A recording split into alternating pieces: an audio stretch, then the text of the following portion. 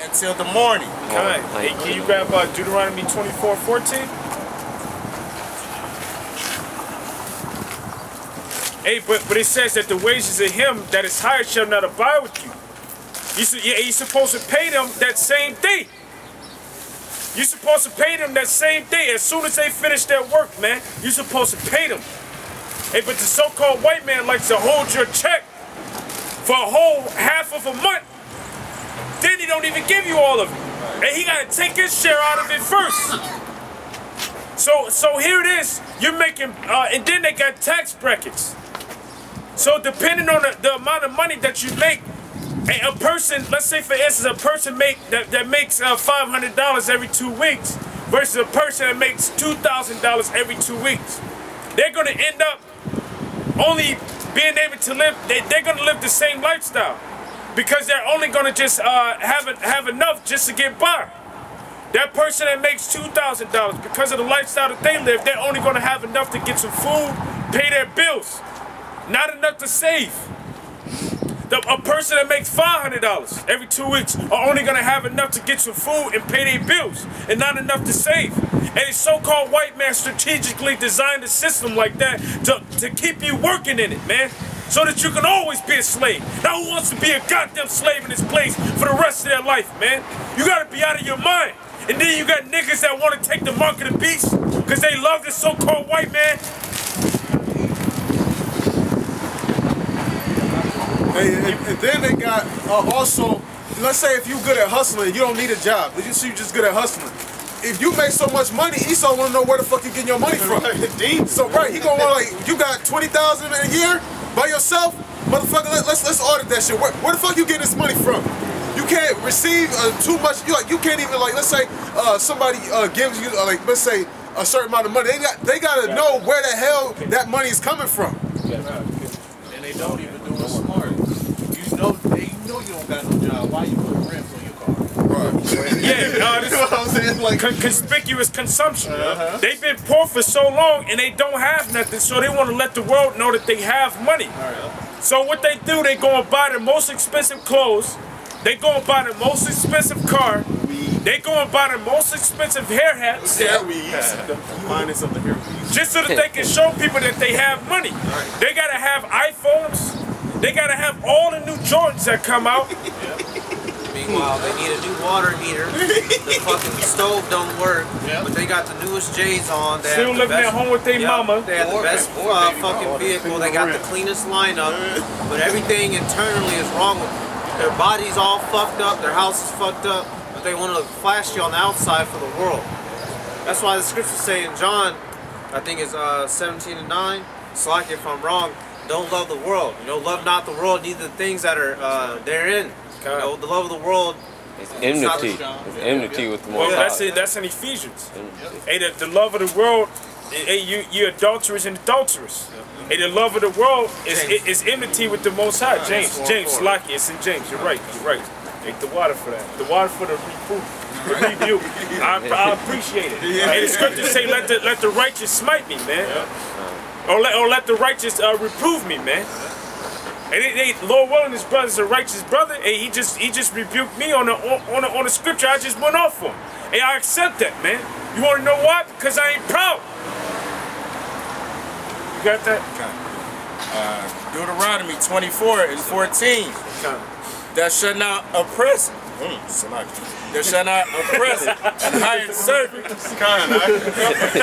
that is poor and needy. That's right. Whether he be of thy brethren,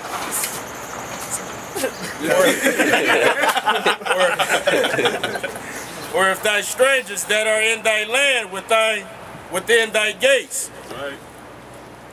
Hey, we're strangers in the land of America, and yet we're being oppressed. And we're being oppressed.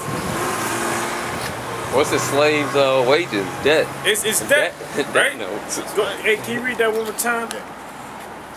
Deuteronomy 24:14. Thou shalt not oppress an hired servant that is poor and needy. And oppress, it means what? Yeah, you're not paying him his wages. You're not giving him what he worked for. Hey, so guess what? In the eyes of Yahweh Shem Yahushua, you're a murderer. Can you grab that in Sirach? The 34. Yep, 34 and 21. This is You can read it to 22. This is Sirach chapter 34, starting from verse 21. The bread of the needy is their life. He that defraudeth him thereof is a man of blood. There you go. So Esau is a what? He's a man of blood. And because he's defrauding you of your wages. By way of making you wait forever to get your paycheck. And then when you finally do get it, he took all the money out of it. What? Hey, who the fuck is FICA? I don't even know who them motherfuckers is. I don't know goddamn FICA. Verse 22. He that taketh away his neighbor's living slayeth him, and he that defraudeth the labor of his hire is a bloodshedder. And then, isn't Esau a bloodshedder? Doesn't he love blood? Hey, didn't he sell his birthright, sell his soul, sell his whole nation out for a pot of uncooked meat? Hey, isn't he a man of war? Their name is Edom, red. Edom. That's all they see. Ezekiel 35 and 5. Yeah. That's all they see, and that's all they know is blood. Whether they're literally killing you or spiritually killing you. And this isn't enough for the so-called white man. For him to break inside of your paycheck and take your money, for him to put our people in slavery, he wants to enslave the whole world, right? Can you grab Revelations 13 and 16? What is Ezekiel? Huh? Ezekiel right quick. Ezekiel? Yeah. Shut down. 35 and 5. Oh, the brother's gonna get it. Hey, Lord God, that's the dog. Revelations 13 and 16. Because this isn't enough for the so-called white man to put you in slavery in that regard. And now he wants to enchip you. That way he know for sure, hey, I got you in slavery for the rest of your life. But you simple ass niggas, you gonna go ahead and take the chip. Why? Because you love this so-called white man. Like the coon ass, black ass nigga driving in the truck, talking about some old Arab shit. And then he gonna say vote for Donald Trump, nigga. That don't make no sense. Hey, we vote for Yahweh Shem Yahushua, man. That's right. We elect those missiles to come and fucking burn this place up, man. Your ass. Hey, the Most High's gonna send them missiles to check off America like a square on the ballot. That's right. Go ahead. Yeah. 15. 35, Ezekiel 35 and 5. Hey, if you take that chip, man, you fucking done. That's right. You're gonna be destroyed.